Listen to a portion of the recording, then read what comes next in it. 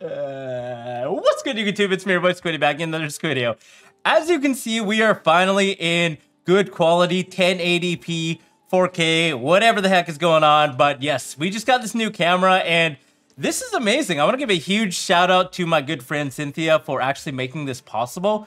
With her help, we were able to get this awesome new camera. So huge shout out to her. Thank you so much, Cynthia. And this is great because now you guys don't have to see my kitchen in previously potato quality. You can now get it in crisp sharpness, and you can also see all of my micro blemishes and Squidiohs in HD, which I am super happy to bring you guys. And of course, huge shout out to you guys out there, of course. Thank you so much to all of the Squiddies who have taken the time out of their day to support the channel, to check out a Squiddioh or two. I really appreciate that. Thank you guys so much. Honestly, just being able to make some Squidiohs on my free time throughout the day is a lot of fun, and I really love that people are choosing to watch them. And also all of you guys that have come up to say hi at events and stuff, I really love that. So thank you guys so much for the support. And with that, let's just keep making Squidiohs.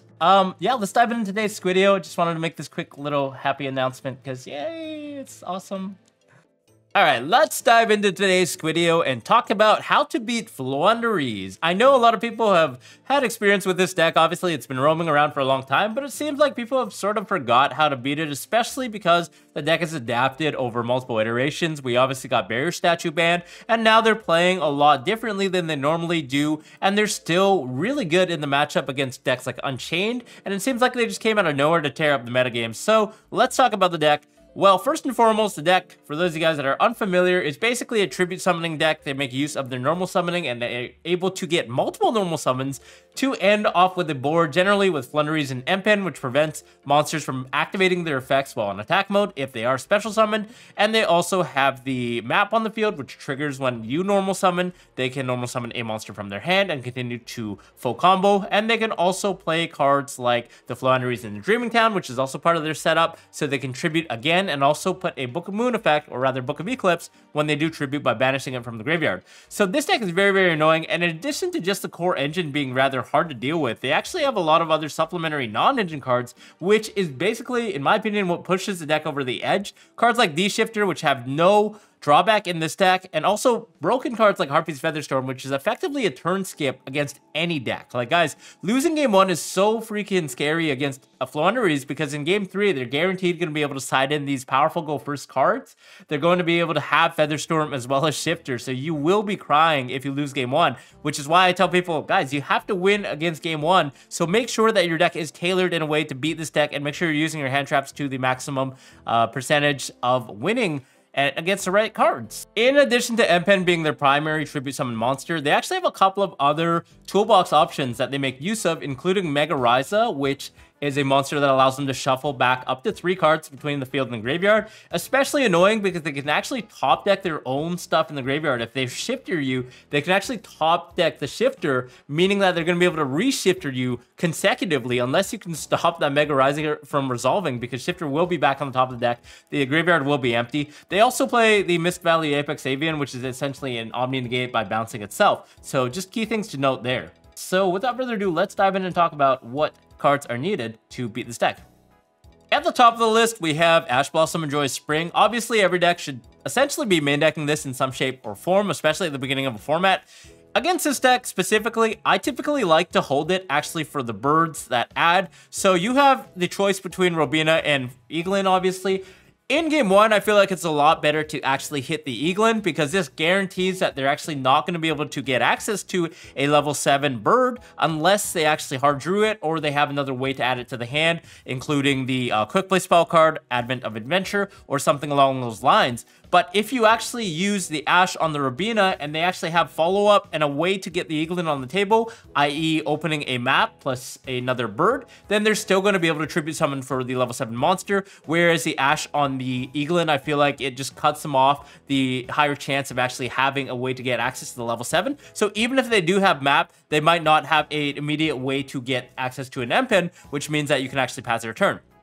Now, in game 2 and 3, when you're going second, I would definitely recommend probably just using it on the Robina, because that guarantees that there's less chance to get hit by the Harpie's Featherstorm, right? Like, even if we stop the Eaglin off Ash, they're still going to have a Wind Wing Beast on the table, which means that they have a live Harpie's Featherstorm, which can easily be set off of something like Triple Tactics Thrust, which they do play multiple copies of in the latest iteration of the deck. So that's just my thoughts about Ash Blossom. I would also not hesitate to hit the Ash Blossom on the Pot of Prosperity for 6, because the thing with Blue is they actually do brick quite a bit. This is still a sort of combo control deck. They do have to have access to Robina or Eaglin plus another bird in order to play. So a lot of times cutting them off the Pot of Prosperity also means that you're going to be safe potentially from their engine, and otherwise you're also cutting them off from getting access to something like a Featherstorm, right? Because a lot of times, if they're starting off with Pot of Prosperity, that means they're probably digging for engine, because if they had engine already, they might just start summoning the birds to thin the deck and then try and dig for Harpie's Featherstorm, right? Whereas vice versa,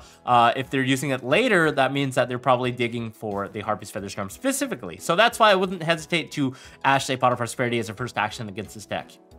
Next is Droll Knockbird. I know, you guys, this card gives me PTSD. I said it's bad, but against this deck, it's very, very powerful, because why?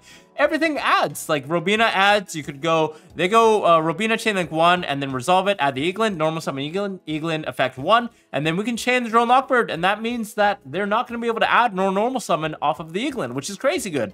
Also, in addition to that, they obviously play the pots. They play Pot of Prosperity, Pot of Duality. Some of them even play the other pots as well, like Extravagance. So just like, drolling off of any of these pots means they're probably skipping their turn, because there's no easy way for the deck to function, right? Like, this deck relies on adding, especially to get into their bigger birds like Enpen. Nibiru is obviously hideous against this deck. This should be sided out instantly. However, it's not always dead against this deck. Surprise, surprise. This deck, sometimes they do get greedy and actually normal summon up to 5 times. If they are going the standard Robina into the Eaglin, into the Empen, that's 3 summons. But if they continue to summon and choose to go for something greedy, like setting up an Apex Avian alongside Toucan and the Ostrich, that means that they are going to be going for the 5 summons, right? So you can actually nib on the 5th summon, on the 5th bird, so the Toucan or the Ostrich, whichever is trying to resolve a normal summon again. So then that way we nib them before they get the Apex Avian on the board. It's not always going to be live, obviously, but there are niche scenarios in the grind game as well where it's live when they try to go for the Mega Monarch plays to break your board. So that's just one thing to note when you do have the nib in game 1. Infinite Impermanence, Ghost Mourner, and Effect Veiler. These cards are obviously very good, except for Ghost Mourner, because Ghost Mourner functionally does nothing against this deck, because it only works against special summon monsters. So guys, I personally feel that Effect Veiler is a lot better in this format, especially now that Floowandereeze won a YCS. So everyone's going to be like, oh, maybe I can play this deck again. I whip it out of the cupboard and play it. So Effect Veiler is obviously very good against this deck. In my opinion, I treat these cards a lot like I would with the Ash Blossom, where game 1, I typically like to hold it for the actual Eaglin, because this means that there's less of a chance. If this does resolve, they have to actually hard open the bird in order to continue playing. But it does depend a little bit, because it can get dicey sometimes when they do have access to Floowandereeze in the Advent Adventure. But there's no real way to play around this card, in my opinion. If they have it, they have it. It's kind of like if they have the Shavara when you do try to use a Veiler on a tour guide against the Unchained matchup. I personally still believe that we should hold it for the Eaglin. If they do use the map, however, to summon out the Robina and go into Eaglin, then maybe we would consider Veilering just the Robina, because if that means that they opened the Robina, the map, and the Big Bird, and we do use the Veiler on the Eaglin, they can still use their regular normal summon to tribute off the 2 monster bodies, whereas if we Veiler the Robina, they just tribute 1. So it depends on their starting line of play, but if they are going normal summon Robina into the Eaglin, then I'll just hold it for the Eaglin. Now, that changes game 2 and game 3 a lot like Ash. We do want to play around Harpie's Featherstorm, so actually using it on the first Robina summon is crucial here, because Robina happens to be a water wing beast, meaning that the Harpie's Featherstorm is actually not live when they do have the Soul Robina on the board. So if they did open Mediocre and only have the Robina and they try to push it through, and we do use the Imperm or the Veiler on the Robina, that means that the Featherstorm is potentially always dead in that scenario. So I would definitely use it in game 2, game 3, because Featherstorm is a death sentence. If this card resolves, guys, we're losing the duel. Like 99 times out of 10, we're losing that duel. Next, let's talk about some board breakers, because they seem to be popular in this format. If you're playing a board breaker like Dark Hole or like Book of Moon, Book of Eclipse, personally, I don't really like these cards against this deck. Why? Because if this deck is setting up, it only deals with the Empen, which is a problem, but these guys are still going to have the Dreaming Town. So that means that you're going to have to deal, regardless, you're going to have to deal with the second end pin unless you can actually stop whatever monster they're summoning off of the Dreaming Town or potentially the map, right? So if they have the full setup and we're getting rid of one end pin, it doesn't really do enough because we do have to answer the consecutive end pin or whatever else they're summoning. So that's why I don't really love these cards. But if you guys have nothing else to side in, then they can still be somewhat decent because they can also interact with cards like the Mist Valley Apex Avian, where it has to actually return the target to the hand. So actually chaining a Book of Moon or potentially Book of Eclipse on the targeted Mist Valley Apex Avian is going to mean that it stays on the field, so we're not going to be negating anything with the effect. So that's just one thing to keep note of. Obviously, Triple Tactics Thrust and Talent are very, very popular in this format, and I actually don't think these cards are horrible against this deck. Unfortunately, it does mean that you have to play into their actual back row, so we do have to actually play into the map or play into the Dreaming Town, but you can make that easily possible by also trying to enter battle phase, because Floowandereeze in the Dreaming Town is only during main phase. So if you are in a position where you think that you can bluff your opponent and say enter battle phase, sometimes they will actually flip the Dreaming Town to try and summon out the mix Apex Avian, so they're not going to be hit by the evenly matched, right? But it depends really on what their setup is. If they have something like a Featherstorm already set, then they probably don't really care about evenly matched, so they might even let you go into the battle phase. But it really, really depends on what the player has and if they're good enough to suspect that you might be bluffing them. But if you try to enter battle phase, you could actually make the Trust or the Talents live. So if you have nothing else to bait out a monster effect, this is something you can definitely try. Now, these cards are not obviously the best, but Thrust is nice because you can actually search for power cards like Harpy's Feather Duster or like any cards that could put you ahead. So I currently like Thrust quite well against this deck going second. But Tactics Talent, you're typically either going to steal an end pin or you're trying to draw 2 cards. So it's not like the best card in the world, but it's still something that gains marginal value. So that's definitely something you guys can test out. Now it brings me to the Spell and Trap removal board breakers. So Cosmic Cyclone and Twin Twisters. These cards are obviously quite decent against this deck. However, they do not serve as any counterplay to the actual problem non-engine cards that the deck plays, like Shifter and, of course, the Harpy's Featherstorm, especially when we're going second, right? It doesn't really deal with much, but the nice thing is it actually helps you survive in the event that they do Harpy's Featherstorm. We might be able to set these cards and hopefully turtle and survive one turn. Now, the really good part about Cosmic Cyclone and Twin Twisters when they don't have Harpy's Featherstorm is it actually snipes the Floowandereeze and Dreaming Town during the draw or standby phase. And because this card can only be activated in the main phase, they cannot respond and chain it. So you are getting rid of one of the most problematic cards that's a part of their setup. So I would definitely recommend siding in Cosmic Cyclones and maybe Twins if you already play them, and then sniping the Floowandereeze and Dreaming Town in the back row during the draw or standby phase. Sometimes you actually have to guess on a 50-50, but it is a good guess because you still, if you hit it, you might be put ahead, right? So that's just something to consider. Let's talk about some of the Go First cards, okay? Guys, some of the crazy Go First cards. Zombie World. This was a powerful side deck card when Floowandereeze were at tier 1 because it changes everything to zombies, and neither player can tribute summon monsters except zombie monsters, so they cannot tribute summon winged beast monsters. It's very, very hard for them to actually get rid of the Zombie World. So if you guys are playing a zombie deck that can actually make use of Zombie World, or at least splash potentially Necro World Banshee, which can be sent off something like a Branded Fusion or any other way to dump it in the graveyard, and establish Zombie World, this card is pretty much game against Floowandereeze. It's definitely not something the birds want to see. They want to fly as birds and not zombies.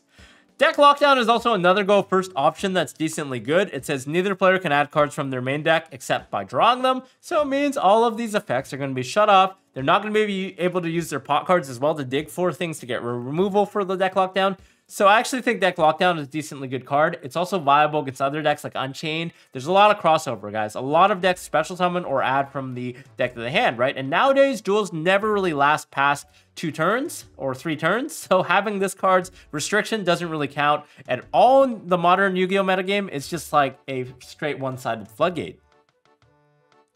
DNA Surgery is also another thing you could consider. It's a lot like Zombie World where you can just declare one monster type. The nice thing about this is we can actually declare a monster type of the deck that we're playing. So if we're playing like dragons, we could just call dragons and it doesn't really hurt us, but it hurts them. So it's more one-sided. This was popular during Dragon Ruler format when people would call dragons against spellbooks because it turned all the spellcasters into dragons. So this is definitely something to consider. But I feel like Zombie World and DNA Surgery are very one-sided options. There's not a lot of crossover. So unless Floowandereeze actually becomes a super problematic tier 1 deck, then there's no real reason to side explicitly for one deck in my opinion.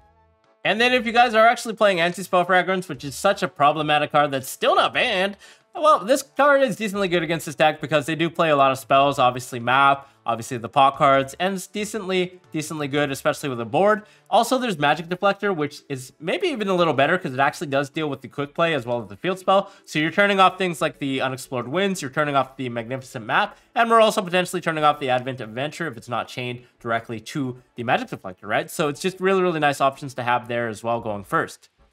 For some other going second cards, I would say Evenly Matched is okay against this deck. Again, it does run into the issue where if you try and go to the battle phase, they can actually flip up the Dreaming Town to summon out in Apex Avian, so that just negates Evenly Matched.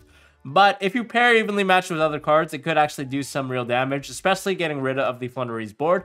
The annoying thing is, all the birds go back to their hand when they're banished and you tribute summon, so it means they have a lot of recursion, so getting rid of their board doesn't really do much. We have to have follow-up on the consecutive play to ensure that they don't mount a comeback on their board. So that's why I'm not really a fan of that card, and skipping the battle phase is not great in my opinion. Anyways, that's all I had for the video about how to beat Flu. If you guys have any other thoughts, tips, or anything that we missed on how to beat Flu, definitely let us know in the comments below, because I would be curious. I really hate this deck, and it's really problematic and annoying. I know it's not broken, but it's more the non-engine cards like Heartbeat Featherstorm and Shifter that really have to go. Other than that, we'll see you guys in the next video. Thanks for tuning in, and yeah, we'll see you guys